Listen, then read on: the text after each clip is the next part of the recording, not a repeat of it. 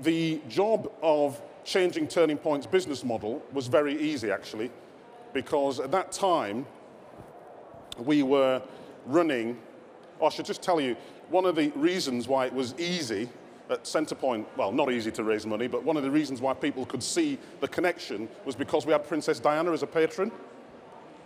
And so people saw me and saw Turning Point as a good thing. And in fact, at one point, it got to the point where I would appear on television with the good lady, and a friend of mine who had a sort of 6-year-old son would see me on television and run out and get his mum and said, look, that's Victor, that's Princess Diana's bodyguard. So it was kind of easy. At Turning Point, it was easier to move the business model away from fundraising because, amongst other things, Turning Point provides services for people with forensic mental health problems, personality disorders, step-down, semi-secure services, people coming out of Broadmoor, Rampton. So as a fundraiser, you can imagine the scenario. You know, Saturday morning, you're just getting out of a lay-in, somebody knocks on your door. I can't do the knock, knock, knock, but oh, that's right. You open the door, and there's a very kindly-looking person with a tin or with a form for you to sign up, and they're saying, support your local neighbourhood semi-secure unit. I don't know about you, but it's not the kind of ask that has most people reaching into their pocket. So for Turning Point, in order for us to survive, we had to become commercial. I use that word deliberately, commercial.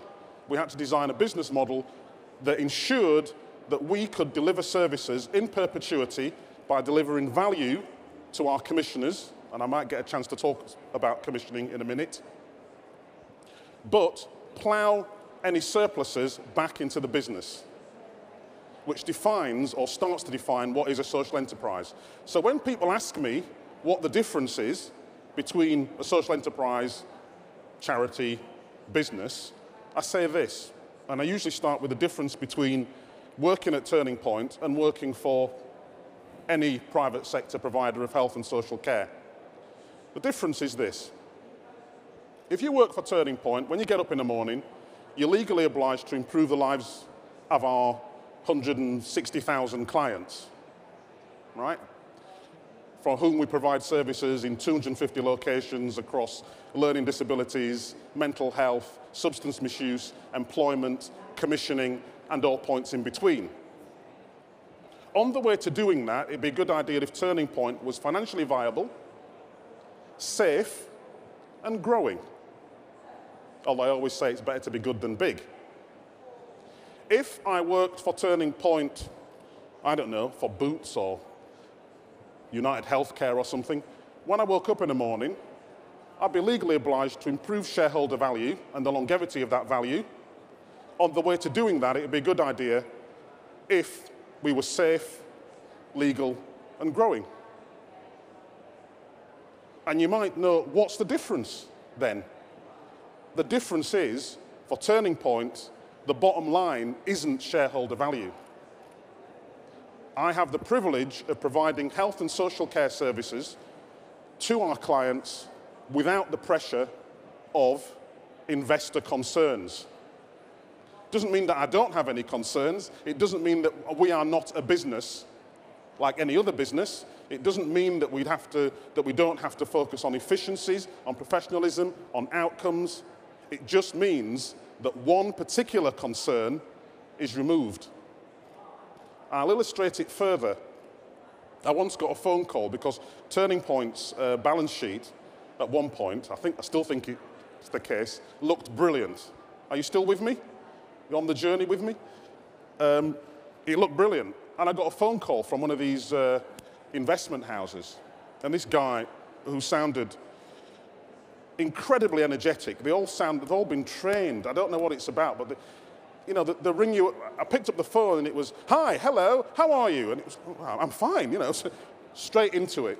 I've looked at your company, what a fantastic story. Your balance sheet is brilliant. We'd like to buy you. I thought, that's interesting.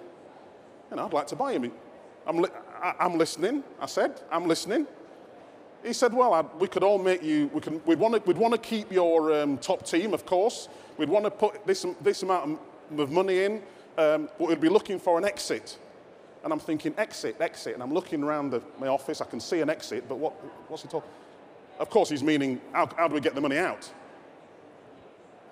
And he said, well, you know, Turning Point's a limited company, Turning Point Services, which is owned by a charity, Turning Point Charity. We'd buy into that, and we'd pull the money out.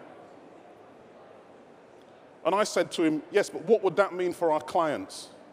And he went, clients? What do you mean clients? I said, our service users. We operate in 30-odd%, actually it's nearer 60% now, of the poorest neighbourhoods in the country, as defined by the Neighbourhood Renewal Unit's report in the early 2000s. We provide services to people at the sharp end of the inverse care law. The inverse care law that states those people in need of health and social care most tend to get it the least. It's still alive and kicking. And I said, how do we maintain that mission and make money for people? And he said, I'll get back to you. I'm still waiting for the phone call.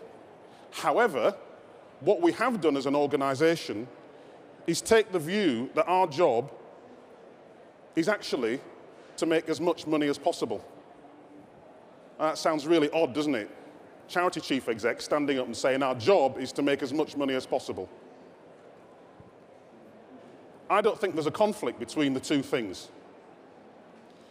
The reason why we've got to make as much money as possible is to plow it back into producing innovative services. And let me give you an example of a service that I consider to be innovative. And you might disagree, but that's okay too, because I've got to answer some questions, haven't I, in a minute. Back about 4 years ago, amongst other things, amongst my portfolio, which is running Turning Point, I was also asked to help rescue a New Deal for Communities program. As some of you might know New Deal for Communities, yes? That was going belly up. And when I went to this estate, what I saw were people who were unemployed.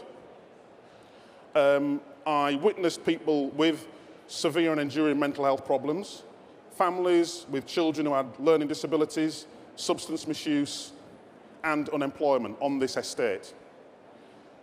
And what dawned on me, the more time I spent there, and I spent a long time there, probably too much time according to my wife anyway, and what I realized was that on this estate, people were living surrounded by services provided by the local authority and by the NHS.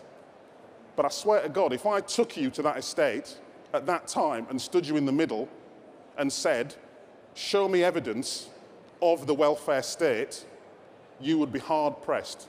And in fact, I did that on a number of occasions. And people from the local authority and from the NHS were puzzled, because the people living on that estate didn't use the services until they were in extremis.